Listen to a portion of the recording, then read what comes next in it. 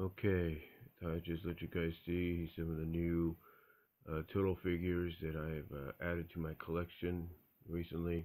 As a matter of fact, just a couple of hours ago, one of the last things I bought at my job before I before I went home for the night.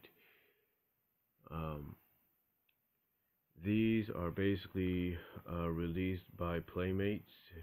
Um, these are known as the original comic book figures, basically how the turtles looked when they were first conceived and created.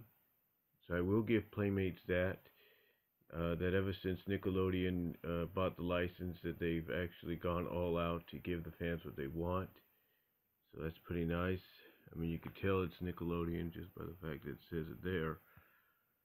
But yeah, you have original comic book Leonardo, Michelangelo, Donatello, and Raphael. And the best way you could tell the difference between them is, even though they look the same, it's the weapons basically that differentiates them. And I think there's other details as well. But it's a nice little acknowledgement to how they were originally made. I really like that. So it's really nice to have in the collection. I also have as well something that my nephew has been wanting me to get, but it's something that's going to remain here because I'm pretty sure he's going to get it anyway down the line. And I'm talking about Tiger Claw. Yeah, basically this is a figure that he's been wanting to try to find, and ironically it's the only one we had. It's like God was saying, get it while you can, and that's what I did. But I'm not going to give it to my nephew if that's what he's thinking. No. Instead, it's going to stay here, and it's kind of like when me and my mom, we basically have come up with this little thing that it seems that every time people want to borrow something, we never see it again,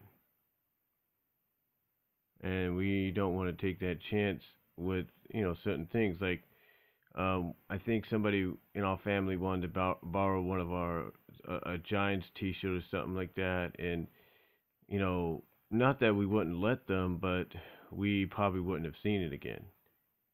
That's just how we feel. But yeah, this is basically the new figures I got. Maybe somebody can tell me why Tiger Claw is such a sought-off figure,